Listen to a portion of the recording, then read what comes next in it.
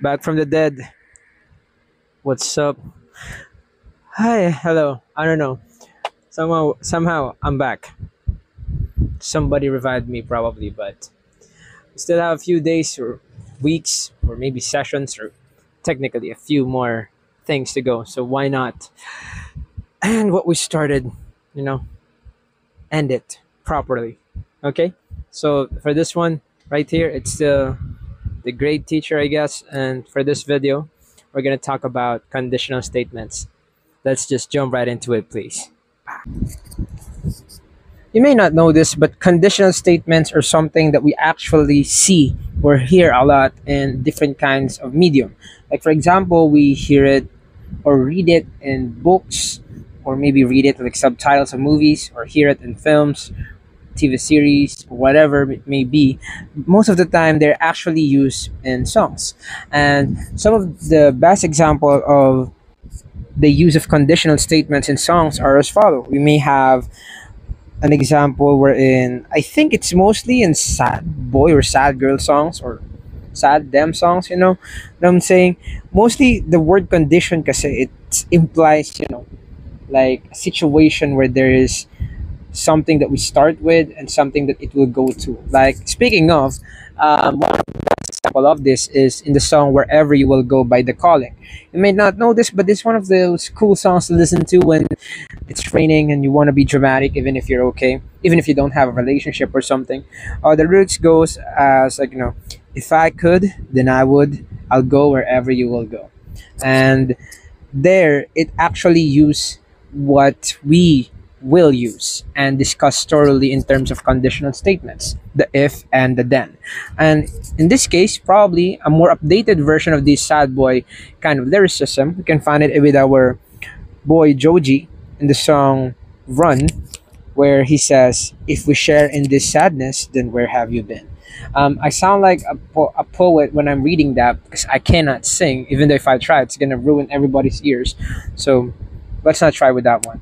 So this is one of my favorite songs from Joji. He used here a concept of conditional statements. So as an introduction, so it's much better for you to understand it this way. A conditional statement is a sentence. That's the reason why it says statement. So in this kind of sentence, we have two parts. The first one being the hypothesis, and the second one being the conclusion. So in the regular conditional statement, we start with if, followed by the hypothesis, and then conclusion. So in this case, with this song right here, we share in this sadness is the hypothesis. Okay, this is the hypothesis that we have, and then the where have you been is the conclusion. So it doesn't make sense in some songs, like how come is that the conclusion?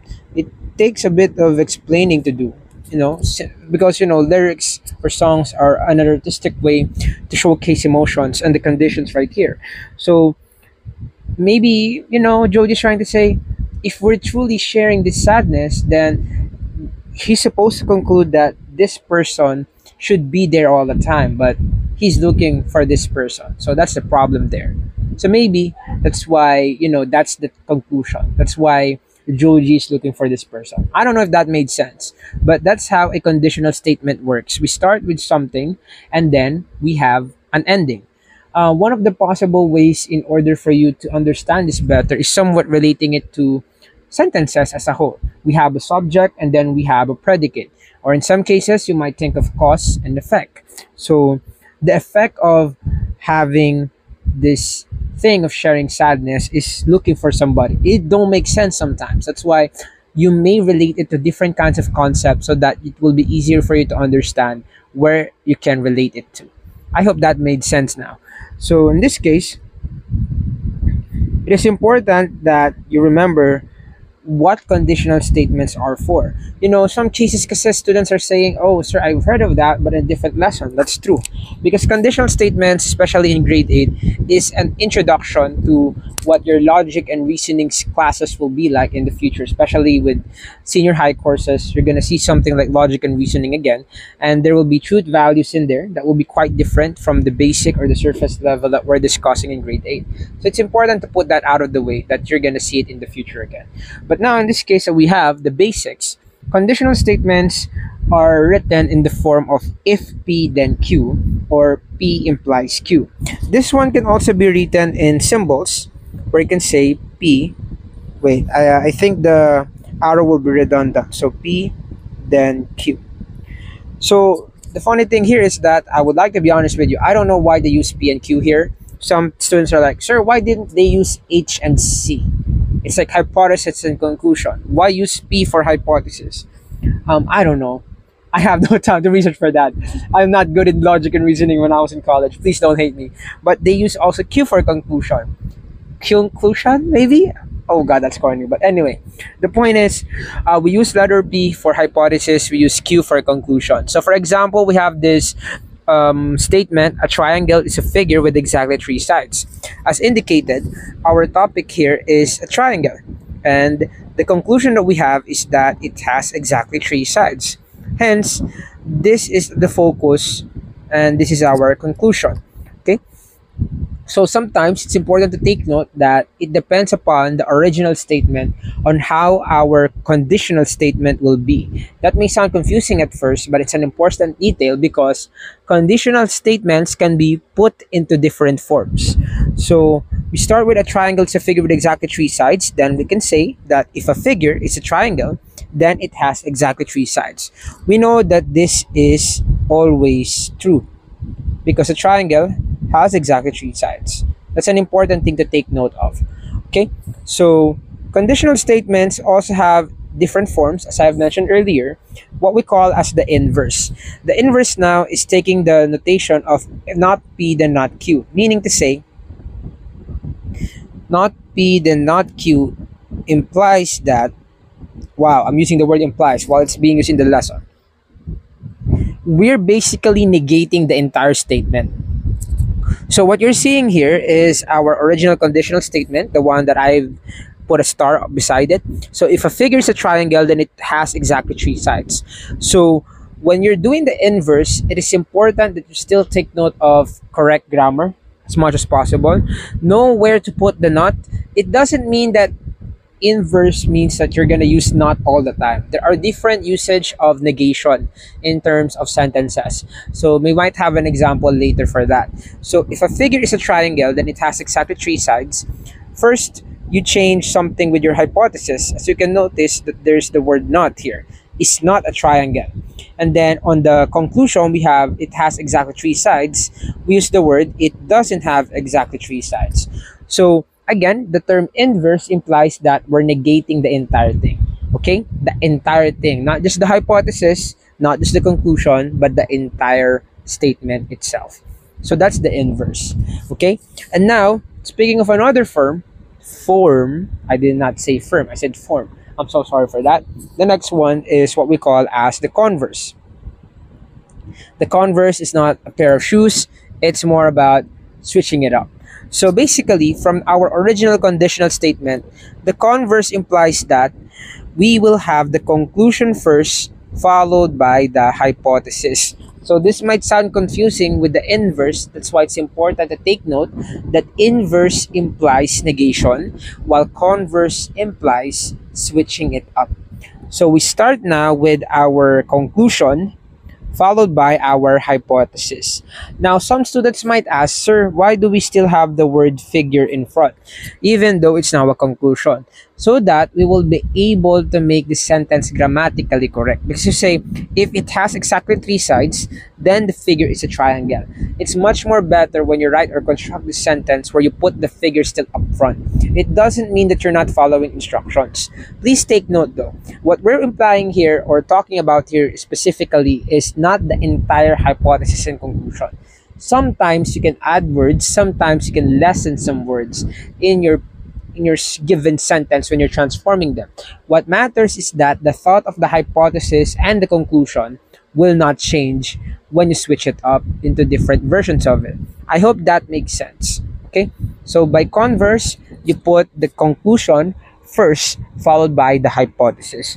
So instead of if hypothesis then conclusion, it's now if conclusion then hypothesis. Now the next one that is going to be included here, or the last one that we're going to pay attention to in terms of different kinds of conditional statements or different forms of it is the contrapositive. If you look at here, it says that if not Q, then not P. Basically, the contrapositive can be interpreted in two different ways. Um, you can say that it's the inverse of the converse, because if you negate the entire converse, it results in the contrapositive. Or if you converse the inverse, it's still contrapositive. So it's a bit tricky when you hear that, but it's actually true. So it's good also for you to practice, like, oh, what is the inverse of the inverse? That kind of thing. When you have the inverse of the inverse, that negates the negation, so it becomes positive again. So it goes back to the original conditional statement. And I would like to reiterate, the contrapositive is received by having either the inverse of the converse or the converse of the inverse. So now, if you look at that, basically that is it. You don't have to make it complicated anymore. So earlier, the converse says if a figure has exactly three sides, then it is a triangle. So by getting the inverse of the converse, you get the contrapositive, which is if a figure doesn't have exactly three sides, then it isn't a triangle. So that's how it works. Again, you can interpret contrapositive into two different ways. That's for you to understand. So in this case, you can have this another example which say if two segments have the same length, then they are congruent. That's the original conditional statement. So if P, then Q. The next, if two segments doesn't have the same length, so if not P, I'm sorry, why did I use blue? If not P, then not Q. So as you can notice here, from having the OG, we negate the entire thing, and then for the converse, we switch it up. So let's say if Q, then P. And then lastly, if you put it in contrapositive, we can say we have if not Q, then not P. I had a mistake here. Please don't hate me. Wait, am I correct? If two segments are then they don't have. Oh yeah, I'm correct. I thought I had a grammatical error here, but yeah, they don't have the same length. If two segments don't have, yeah, this one, yeah, I think it should be don't, right? Should it be don't? Don't you? Yeah, I think they should be don't. I'm not an English major, guys. Don't hate me, but yeah. So this is an example also of having a conditional statement, but it's in inverse, converse, and then contrapositive. So now, other than conditional statements, there's this thing that we call biconditional. Biconditional is not necessarily complicated. By implication takes place when P is equivalent to Q. Now, for those who are wondering, when does this take place? Please take a good look at our two examples here. If a figure has exactly three sides, then it is a triangle. And then we have, if the figure is a triangle, then it has exactly three sides. This takes place when the OG, or the original conditional statement, is true, and take note of this, and the converse of the OG conditional statement is also true. So if they are both true, when you combine them, you can have a situation where we have what we call as a biconditional statement. Again, this takes place when your original conditional and the converse conditional are both true. So we can have a by implication. So as you can see, instead of using if then, we now use if and only if in the middle of a sentence. This one is also something that is commonly used in writing, poetry, and songs, because it has a condition. Both should be true this time around. Earlier, there's like a beginning and then an ending, so there's uncertainty in there at times, but when we say by implication, both should be true. Okay, so that's the thing right here.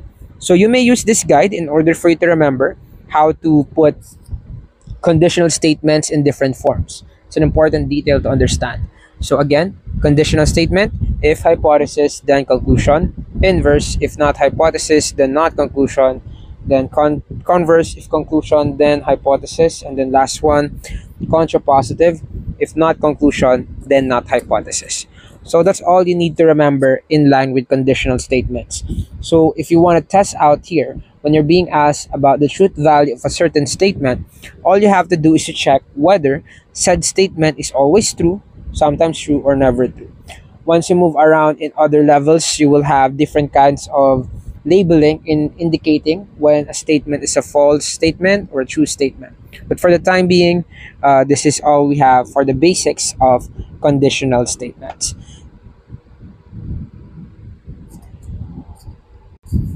Okay, so let's have two examples at least. So for example, we have here the conditional statement. If you are a logical person, then you are good in math. To put that into the converse, you can see the guide on the screen also. So we have to put the conclusion first, followed by the hypothesis. So we can say that if you are good in math, then you are a logical person. I'm a slow writer, so it's better if you practice this and somewhat, recite this on your own so that you can remember how it works. Next, we have the inverse. So the inverse of that is the negation of the conditional statement.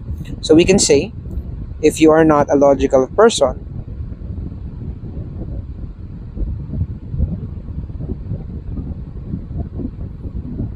then you are not good in math. Oh, I just realized I had another, error in the typing. There's no such thing as in good math. Maybe in good graces with math. But what I'm trying to say here is that then you are good in math. Apologies for that. Anyway, let's go with the contrapositive. So negate the converse. So if you are not good in math, then you are not a logical person.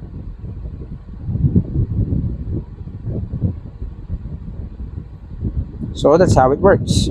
So you can notice all these things are trivial things, you cannot identify if it's actually true or sometimes true, but then if you put it into study, such thing could be sometimes true only because, not because you're good in math, you're already logical. Some people are dummies, I'm good in math sometimes, but I'm a dummy. I'm not logical sometimes. So, it's not always true, whether you put it into the converse, inverse, or contrapositive. But now, let's go somewhat mathematical to prove that somehow, maybe, or sometimes we are logical people. This one right here is about parallel lines. So if two lines are parallel, then they do not meet. This is something that I want to really dive into because here you can actually change certain terms or words. So the do not meet can be changed into the term intersect or do not intersect. Okay, so you can use that. It's your choice though. But if you want to stick with that, it's your choice too. As much as possible, again, we stick with the if two lines. Let's not put it in the conclusion because if you say if they do not meet, then the two lines are parallel. It doesn't make sense. So as much as possible, we keep the if two lines up front. Speaking of, so let's say the converse is if two lines, you can say do not meet or do not intersect. Again, that's your choice. If two lines do not meet, then they are parallel. Again, you may change the term there if you want to, as long as the idea is there or the same, there's no problem with that. So for inverse, you could say if two lines are not parallel, or you can say if two lines intersect, because that's the opposite or inverse of parallel, then this is the point, then they meet. It sounds wrong, so you can say then they intersect. Yeah, anyway, let's stick with the consistency. It's important to be consistent here, even in life. Anyway, so you can also say if two lines meet, then they are not parallel. I want to point out something here since this is our last example. As you can notice, we said do not meet and it became meet in terms of the contrapositive. Because when you negate the terms do not, you will not say not do not. It sounds wrong. So you should correct it. So not, you can say if two lines do meet, it's still okay, but as much as possible, we try to lessen the hassle with a lot of words or terminologies. So that's what I'm trying to say. The reason why I underlined or highlighted these two things, so that you can notice what happens when you negate a negative, or a negative term like do not. When you negate that, it became, it's basically canceled out. Now I'm stuttering, so that's the point here. So you can take note of that so you can help yourself out. Okay, so that's conditional statements for you. Well, that ends our video about conditional statements. If you guys learned something from this video, then please click like, share, and subscribe, even though it won't matter in the, nothing matters. I'm just kidding. Everything matters. But for this one, it don't matter if you like, share, subscribe. What matters is that you learned something. And speaking of learning something, always remember what's up. That is respect. And in case you don't see the great one, remember, good morning, good afternoon, good evening, and good night, everybody. Peace out. Bye bye.